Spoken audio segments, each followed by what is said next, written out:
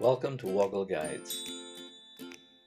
In this guide, I'll explain how to delete all the emails sent by an email sender in Outlook.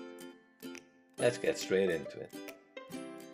I'm logged into Microsoft and in my Outlook inbox on the web.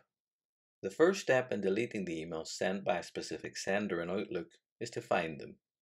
Outlook makes this easy for you as it provides a handy search filter, but it can be a little tricky to find if you haven't used it before.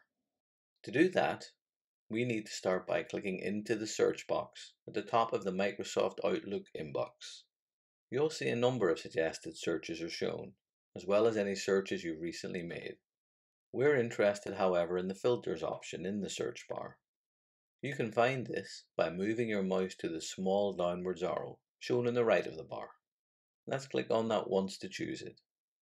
A box then opens showing a number of preset search options. However, the one we're interested in is the From option, shown at the top of the list. To find emails sent by a specific person, all we need to do is click into the From box and enter their email address. Outlook will suggest alternative contacts once I start typing, but once I narrow that down, I can select that name by pressing the return key. And now once I'm happy with that, I can finally confirm the email search by clicking on the blue search button. Outlook will then perform a search and display only those emails sent by the email address you provided. To delete those emails, all I now need to do is move my mouse to the Delete All option shown at the top of the inbox.